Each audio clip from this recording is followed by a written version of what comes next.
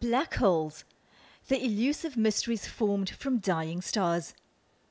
It's where huge amounts of matter packed in a small space creates a gravitational field so strong nothing, not even light, can escape. Most galaxies have just one at their center, but a South African researcher has always had a theory a trio existed. One galaxy that you look at present day used to be a number of galaxies that merge together.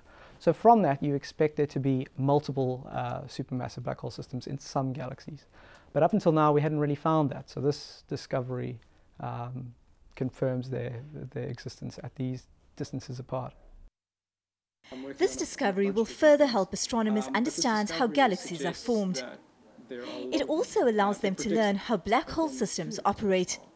So pairs of black holes, or supermassive black holes, are interesting because they're one of the strongest emitters of gravitational waves. Those are ripples in the fabric of space-time.